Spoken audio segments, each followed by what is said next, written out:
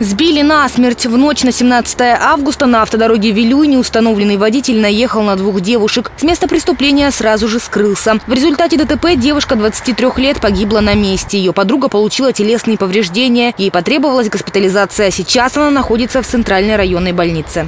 Так как водитель с места дорожно-транспортного происшествия скрылся, сейчас проводятся оперативно-розыскные мероприятия по установлению его личности. Нам необходима помощь очевидцев. Мы просим их позвонить по телефонам 49 54 54 или 44 22 44.